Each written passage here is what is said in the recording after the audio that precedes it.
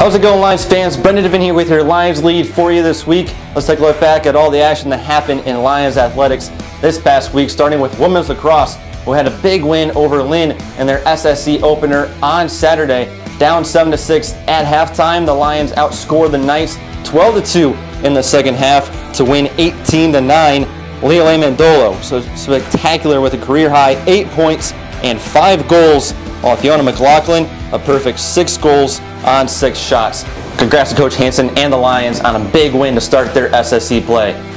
In baseball, they had a huge weekend against number 9 Rollins.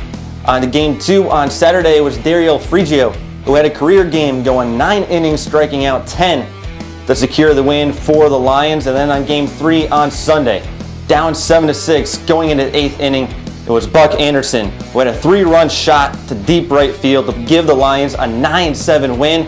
It was Coach Rick Odette's 100th win in the green and gold, and the Lions take the series win over number 9 Rollins.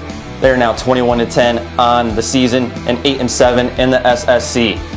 And beach volleyball, they had a perfect week once again, running their win streak to 11 wins in a row.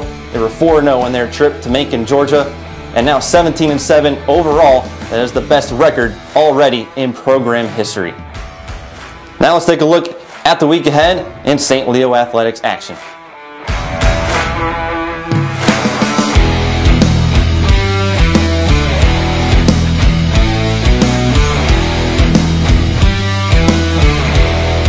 So good luck to everyone competing this week. Don't forget, you can follow the Lions on Facebook, Twitter, and Instagram at St. Leo Lions. Check out every team's schedule to see when and where you can come and support the green and gold at stleolions.com. This has been Brendan Devin with your weekly Lions lead. Have a great week, everybody, and as always, go Lions.